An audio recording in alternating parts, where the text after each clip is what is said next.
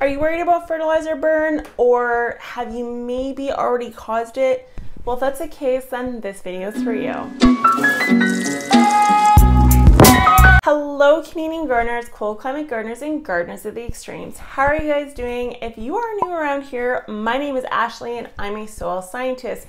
On this channel, we take the science and we apply it to plant care and the garden. So if you like the sounds of that, be sure to hit that subscribe button, give this video a thumbs up, and let me know in the comments below what zone you are currently in and if you've ever experienced fertilizer burn yourselves. So in this video, I'm going to be going over fertilizer burn for vegetables, flowers, and lawns. But because I typically do see fertilizer burns in lawns, if this video can get to 100 likes, I will review 3 of the major fertilizer producers for lawn fertilizer and let you guys know which ones you run the greatest risk of fertilizer burn with and which ones are essential for obtaining that green grass. The community on here is awesome, so I just want to let you guys know there's no such thing as a stupid question in gardening or plant care because everyone's situation is different.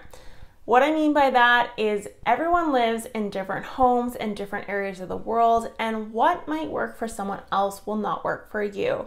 So gardening and plant care is a dialogue. It is not a contest as to who is smarter, and it is more about experience and what people have tried and what has worked.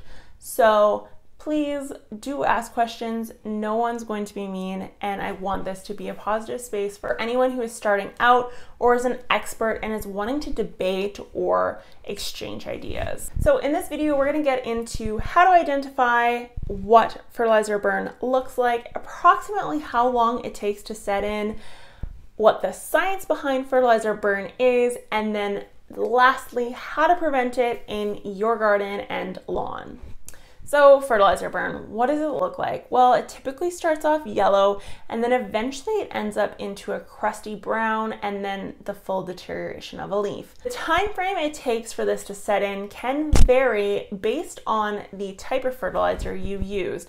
So a liquid fertilizer or a granular mixed in with water fertilizer is only going to take about a day or two before you end up seeing some of the negative effects.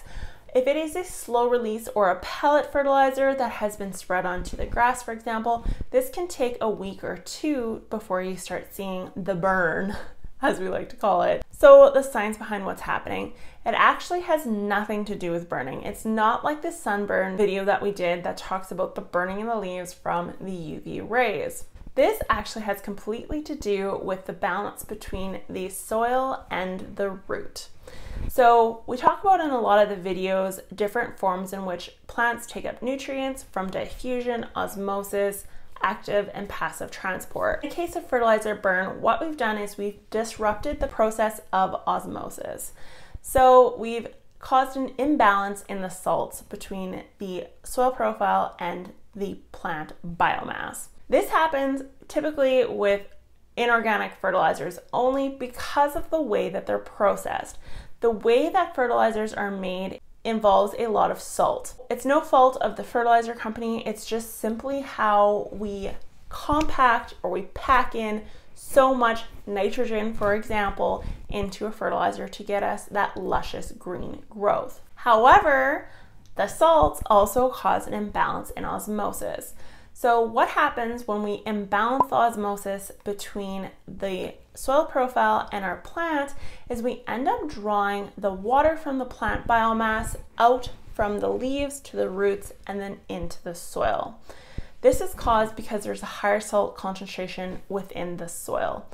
Osmosis goes from low concentration salt to high concentration salt. So as the water is taken from the plant and put into the soil profile, what happens with the plant's leaves is the mesophyll begins to collapse. This is solely caused by the lack of water. As we talked about in the sunburn video, that mesophyll is very important for chlorophyll.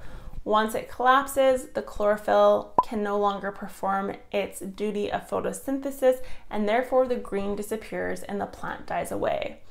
In some cases, the plant may recover, but in other cases, not so much. It all depends on how much of the biomass you've managed to burn off. So if we know that inorganic fertilizers have high salts, and if we know applying salt to the soil causes an imbalance in osmosis between the plant biomass and the soil profile, which ends up with the burn, we now know a little bit about how we can apply fertilizer safely to prevent fertilizer burn. Now, it shouldn't go without saying, just because if you're using organic fertilizers doesn't mean you can over apply. You should still use caution, and only from an environmental standpoint, because fertilizer, regardless of if it's organic or inorganic, can cause issues with the environment. There is advocacy on a gardener's part, whether it's just a lawn or a vegetable garden, to properly use fertilizers. The reason being is if fertilizer, organic or inorganic, ends up in the waterways, we end up with something called eutrophication. This is the growth of blue-green algae. This is not good for the water and is not good for any of the fish or the wildlife that utilize those water areas. So just because you're using organic does not mean you should over apply, and just because you're using inorganic and you're doing it in a method that doesn't cause fertilizer burn, this also does not mean you should over apply. Please use both forms responsibly. It is your duty as a gardener. So how do we prevent fertilizer burn? It's really simple. Follow the instructions. And I know that sounds ridiculous, but these manufacturers don't want you to burn your lawn. It's simply not the case. If you burn your lawn, you are less likely to use their product next year for the rest of the summer. So they don't want you to burn your lawn. Follow their instructions. When I look at the instructions and I look how much they tell you to put down, in a lot of cases, they are telling you to under apply by quite a bit, actually. So your lawn could utilize actually probably double in some cases of what the instructions are telling you to give it. However, they do not want you to burn your lawn, so they are going to tell you to under apply. There's nothing wrong with that. So keep that in mind, follow the instructions. They do not want your lawn, and I can promise you 99.9% of packages I have seen are telling you to under apply fertilizer, whether it's for your vegetables, your flowers, or your lawn. Number 2, water, water, water. If you apply a slow release fertilizer to your lawn or your potted plants, you're going to want to water. That first day after you apply the fertilizer, within moments of applying it, make sure you run your sprinklers for at least 30 minutes. Yes, 30 minutes, and I am not joking.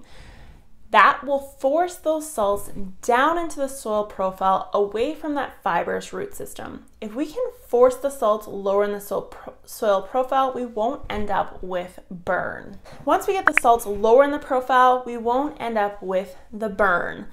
The reason being is salts and nutrients are both water soluble, so if we can water the lawn and we force it down into the soil pores, remember the videos prior when we talked about soil porosity? Well, if we can force that soil farther down into the profile, the roots can reach for it via their rhizosphere, and therefore we won't get that burning effect. Same thing goes with potted plants. Make sure you're just watering on a regular basis. You never want fertilizer to sit stagnantly. When it comes to liquid or soluble granular fertilizer, same thing. Just mix it properly and water. If you're watering on a regular basis and you're forcing the fertilizers lower into the profile, you are not going to run the risk of burn because you don't have the salt's presence to cause it. Now, if you think you didn't read the label properly, or you believe you have a sensitive plant and now you're worried about over fertilizing, water, water, water. Just drown the whole system out. You are just going to wash away the salts. If you're noticing something and you're not sure what's causing it, again, water. If you think it could be fertilizer burn, water. It all comes down to water. Salt is water soluble, and therefore H2O is your best friend. So let me know in the comments below if you have burned your lawn before. I know I have. I mean, you just use that little whirlybird thing and it just kind of dumps out in one spot. Yeah, it burns it, whatever, it comes back. I hope you guys found this video useful. If you did, be sure to give it a thumbs up, and as always, be sure to share the video with someone you love. I will talk to you guys next time. Bye. Oh, hey there, are you still watching? Make sure to hit that subscribe button for some more awesome plant videos.